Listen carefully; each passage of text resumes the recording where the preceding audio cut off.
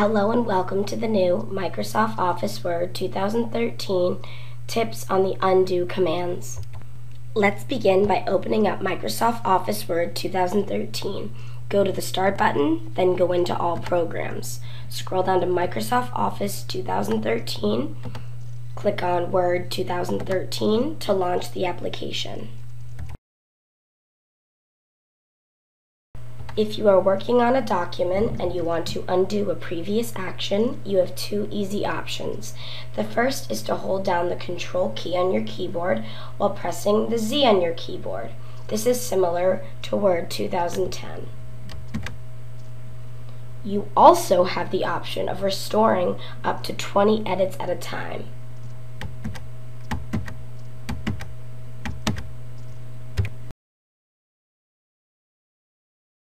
A new option to undo previous actions is to hold down the Alt button on your keyboard, then press the Backspace button on your keyboard.